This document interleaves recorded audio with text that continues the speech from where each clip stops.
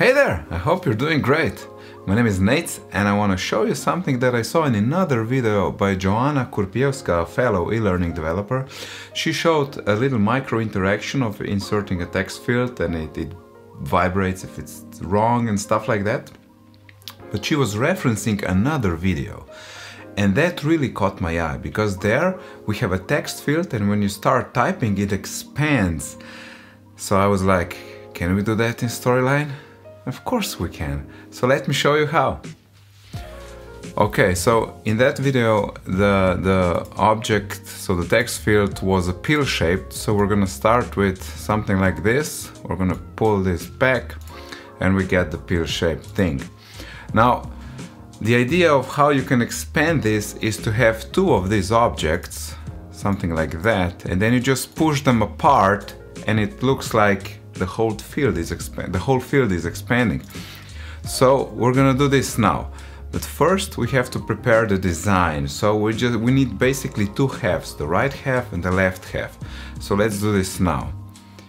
So my size is gonna be 160 by 65.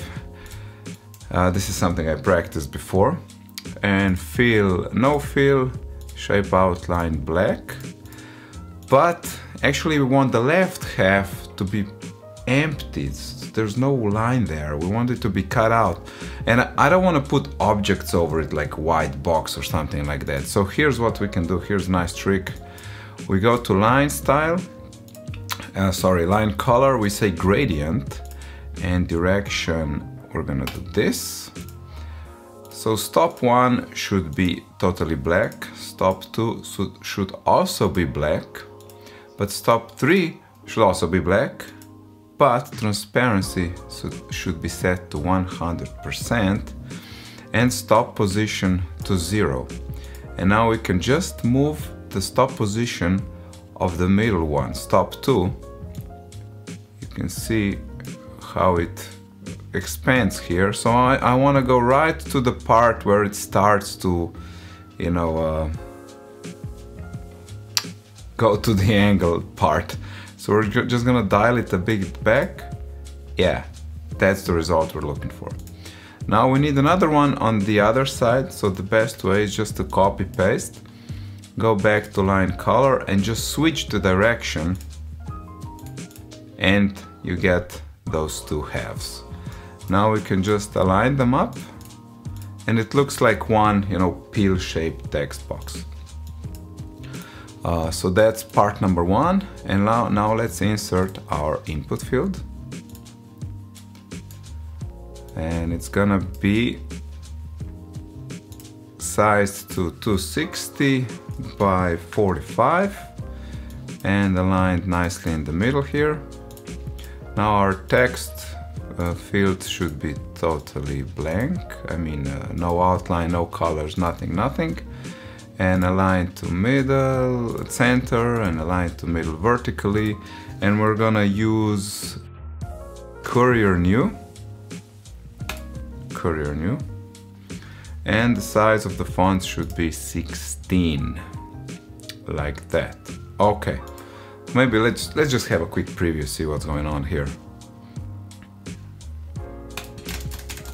Yeah, what you would expect. Okay, so we have our basics done, our design is done, and now we need to focus on the animations.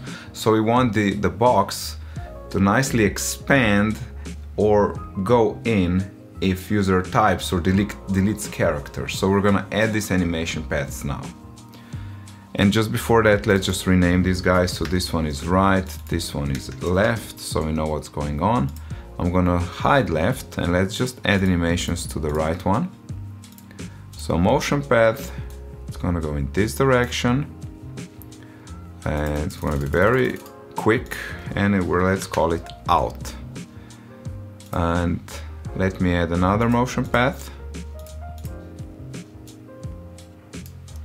So this one is in, also very short, relative start point. Also this one should have a relative start point and both should have the length of 5 pixels. So I started with the wide, long animation path so it's easier to click on, and then now I'm shortening it. 5 pixels. Okay, this should be it. Now let's go to the left one. We're gonna do the same, so let me cut here. Okay, my animation paths are done, and now we need to start working on the interaction. So first, let's delete all these triggers. Who needs them? So whenever user presses a key, animation should happen. So let's focus on that animation, and then we're gonna jump right back to triggers. Let's create a new layer called out. And we're gonna say move right along out when timeline starts. And just copy paste left along out when timeline starts. So that's the basics down. Now we're gonna go back to our base layer and create a trigger, show layer out when user presses a key, letter A. Now you would need to do this for all the letters. Probably there's a JavaScript for this, but I'm not familiar with it. So I'm just gonna add 3 triggers here. If you're gonna do this, just add triggers for all the alphabet and maybe a few more characters. So just copy paste, I'll do the ABC. So B, copy paste, and C. Where's my B? All right. So ABC. ACB, but that's storylines order here. So let's just try this if this works. So A, yeah, okay. Let's go back and fiddle a bit more in our, like, let's call this execution layer. This is out where some things happen. It's not just that we move it out. If we want to repeat all of these actions, we first have to hide the layer. So we're gonna hide the layer, this layer, when timeline starts, this layer. So first when it starts, right goes out, left goes out, and then we hide the layer.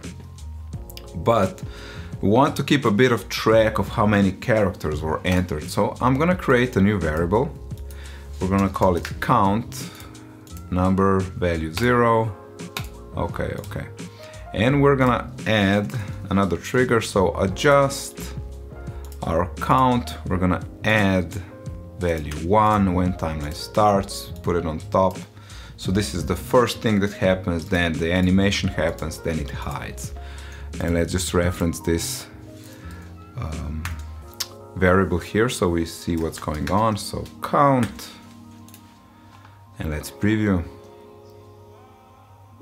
So A. Why don't we see the count? Oh, because it's on this layer. Okay, should be on the base layer. So A. Yeah. So you see there's a few problems here, but we're gonna address all of those. Okay, so we have the basic layer out done. Now let's do the layer in, so it goes back in when user presses backspace. So we can actually duplicate this one. We're gonna call it in, so we want to subtract the value, but not when timeline starts, but after the animation happens. And we should move in, and then we hide the layer. So when do we want to call this layer? We're gonna call it when user presses a key, and that key is backspace.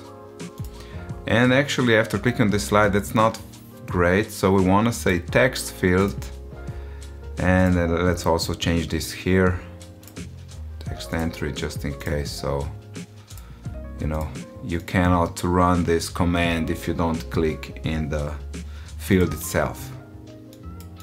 So it says key presses, text entry, text entry, text entry, yeah.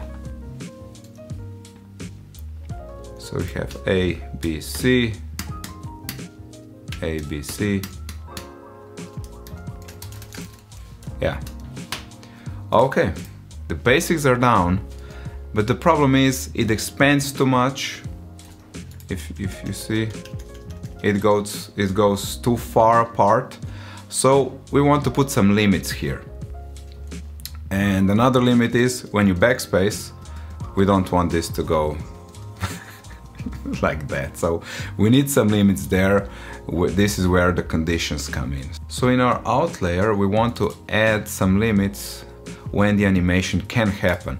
So we're gonna say when count is less than 15. But also I want to add something else. We're gonna start moving when count is more than 5. So we want to see some characters first entered before it starts expanding, because that's the detail I saw in the original. So that's the first limit we'll set here, and then this one we're gonna again say count is greater than 5, and count is, well, I could just duplicate that, less than 15. Okay, so that's for out, and let's just preview quickly. So A, B, C, D. Okay. Yeah, this is still not okay. So out triggers work fine. Now let's also fix the in triggers. So actually we can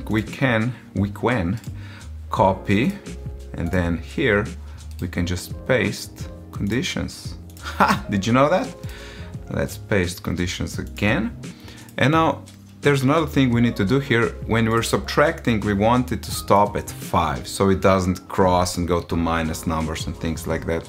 So this can only happen when count is greater than 5. So I think this should work. So A, B, A, B.